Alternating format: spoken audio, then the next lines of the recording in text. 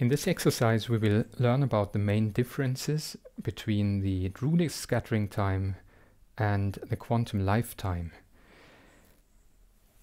The expressions for these two scattering times are given in the exercise, and I've reproduced them here. This is the Drude scattering time, and this is the quantum lifetime. Just to remind you what these different terms mean, both have a prefactor Ni, which is the impurity density in the doping plane. They have a prefactor m star divided by 2 pi h bar squared, which is the spin-resolved density of states of carriers, telling you that if you have a large density of states, your scattering rate will be high. And then there follows an integral over scattering angles phi from 0 to 2 pi over the matrix element squared of the Fourier transform of the scattering potential.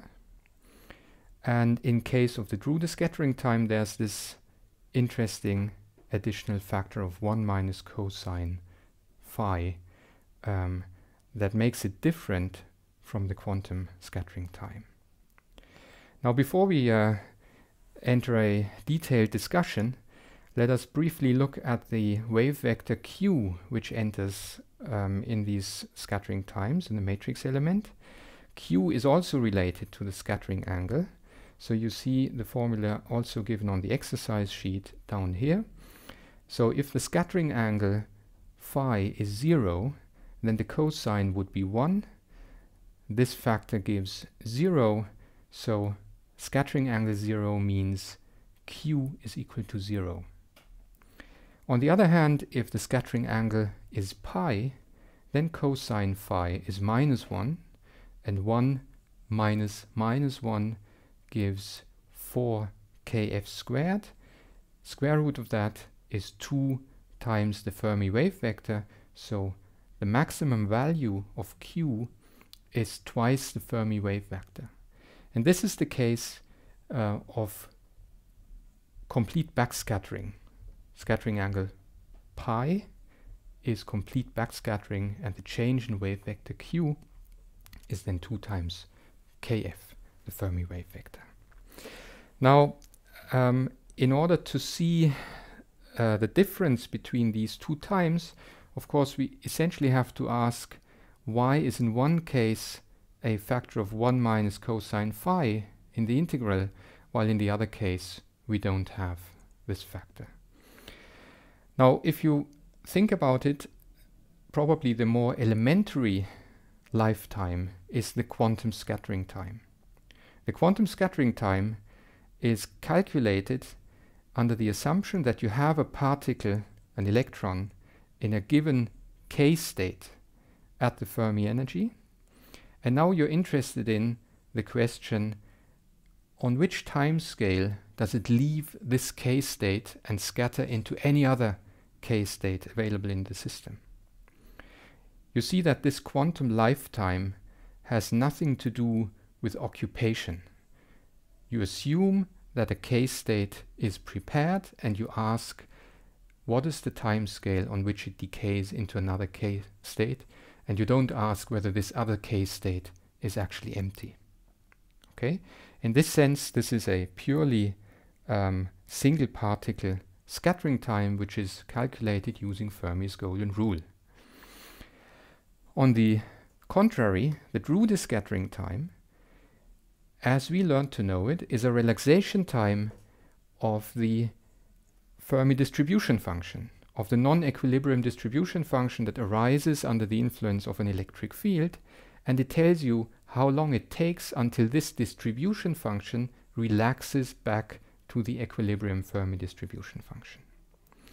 And in order for this to occur, we had to consider two processes, namely scattering out processes and scattering in processes. By this we mean the factor of 1 came about from scattering out processes. So you think of a particular k state and you ask, what is the probability or what is the rate at which electrons scatter out of this k state into other k states? This is completely equivalent to the question answered by the quantum lifetime. And you see, if we had just this factor of 1, the 2 times would be identical. Now the difference comes from the fact that in looking at the relaxation of the distribution function, you also have to consider scattering in terms. And these scattering in terms from any state k prime into state k, these gave rise to the cosine phi factor that we see back here. So to sum this up, the difference between the 2 timescales that was asked for in the exercise is that the Drude scattering time is a relaxation time for the non-equilibrium distribution function to return to the equilibrium Fermi distribution, while the quantum lifetime is a purely single particle scattering time that gives you the lifetime of a K state irrespective of any occupations of these states.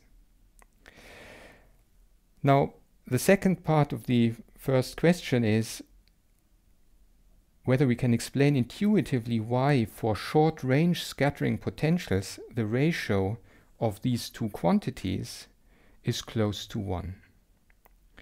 And how do we expect this ratio to change for long-range scattering potentials?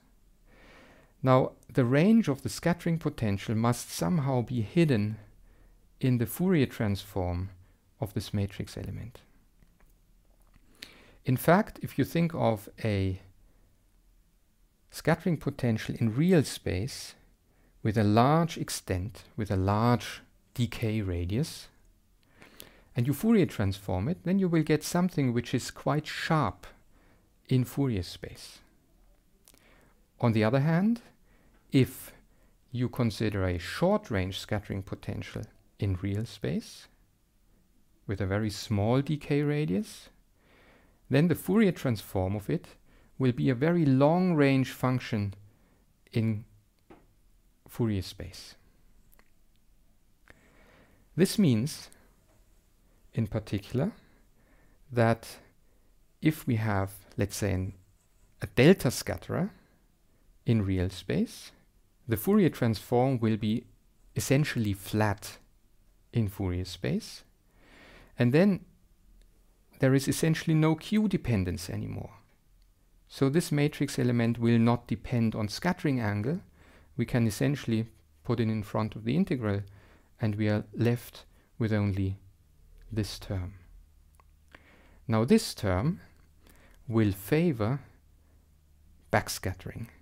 So when phi is equal to pi, then this gives a factor of 2, a weight 2 to these scattering events, while it suppresses forward scattering. So if phi is close to 0, then cosine phi is close to 1, and then this difference is close to 0. So forward scattering is suppressed, backward scattering is enhanced compared to the case of the quantum lifetime. Now, in case where V of Q is essentially independent of the scattering angle because it's short range in real space, the favored backscattering will exactly compensate for the suppressed forward scattering due to this factor. And the scattering time tau 0 will be unaffected by the 1 minus cosine phi factor. And then it becomes equal to the quantum scattering time.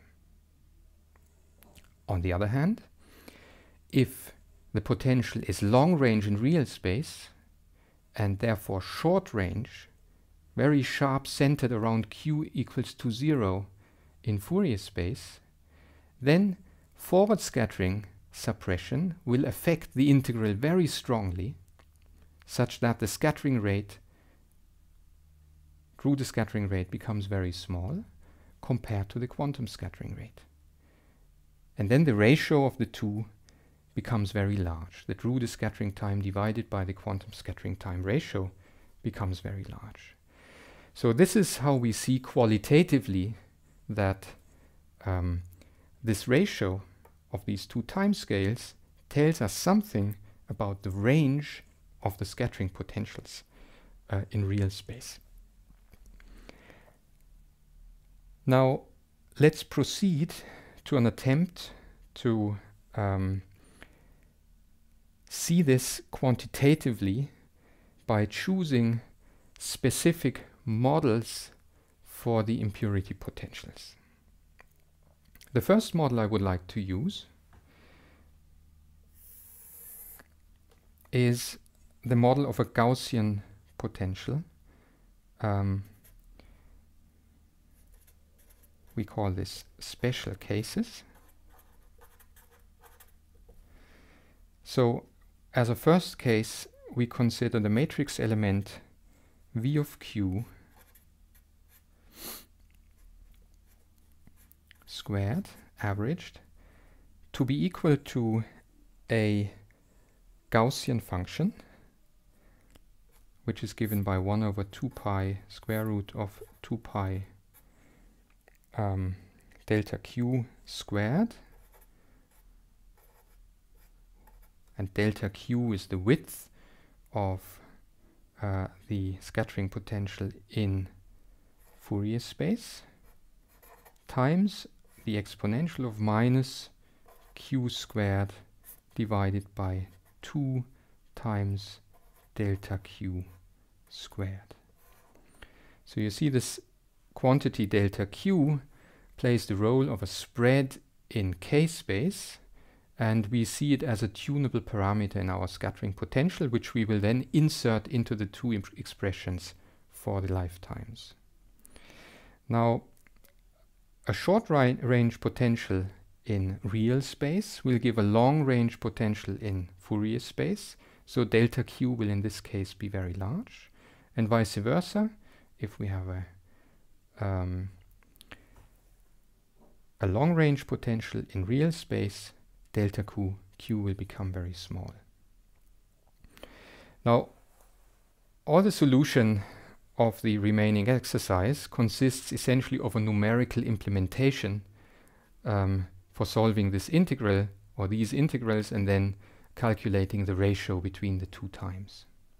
So essentially we realize that Q is given by this expression, which is proportional to the Fermi wave vector, such that the whole exponential depends essentially on the ratio between Fermi wave vector divided by delta Q, or delta Q divided by Fermi wave vector. Now the numerical integration could be performed in either Python or in programs like Mathematica or MATLAB, and I've shown the result of the Gaussian scattering potential here as the blue curve. So this is the result for the Gaussian curve.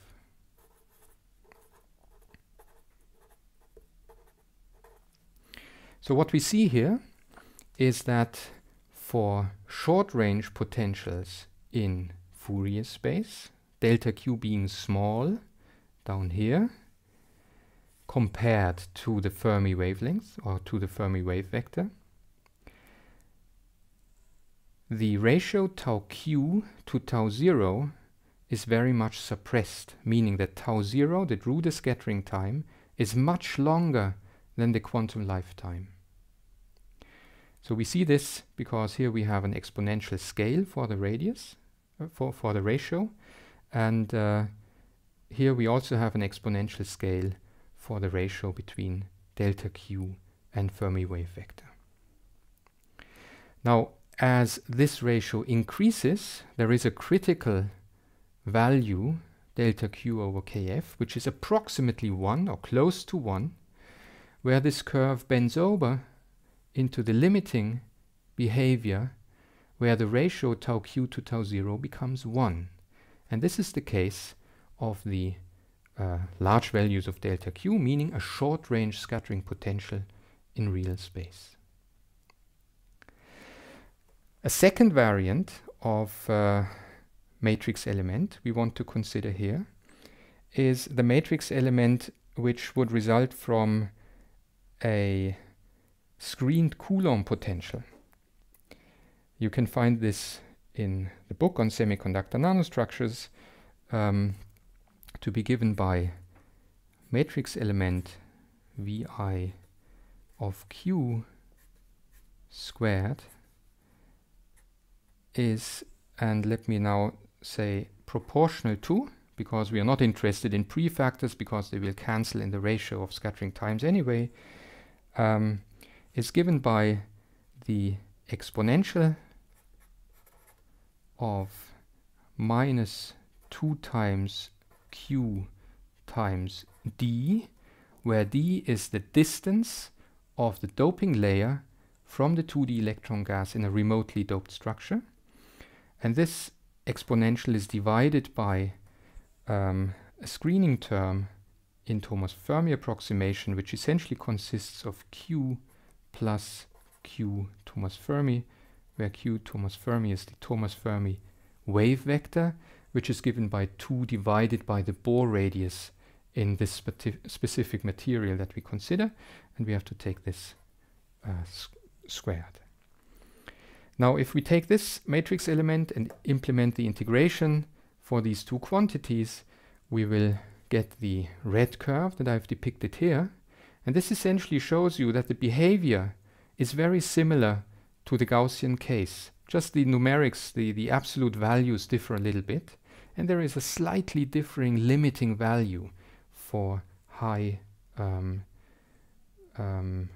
values of k Fermi times S.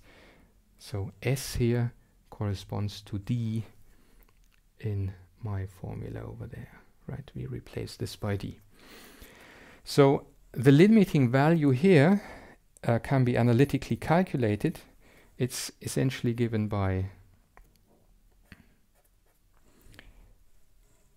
pi minus 8/3 divided by 2/3, which is approximately 0.7.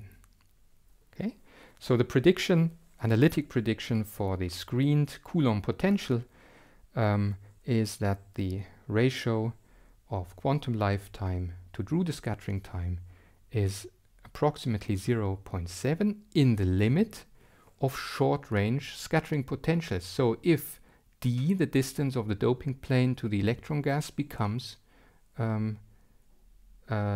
sufficiently small.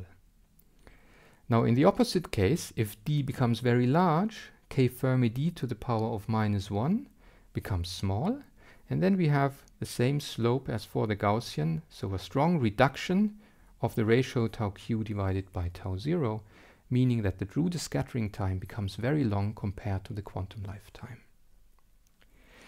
Now from this exercise you essentially see that if we are able in an experiment to measure the Drude scattering time and the quantum lifetime separately, we will be able to learn something about the range of the scattering potential in real space. And this is indeed possible by measuring the Drude scattering time using the classical magnetoresistance, so Hall resistance at small fields and longitudinal resistance at small fields. This allows you to extract the Drude scattering time, as we did in a previous exercise. And when we measure the evolution of Shubnikov-de Haas oscillations as a function of magnetic field, we can determine the quantum scattering time, the quantum lifetime. So having an experimental access to these two quantities, we have experimental access to the range of scattering potentials in a realistic sample.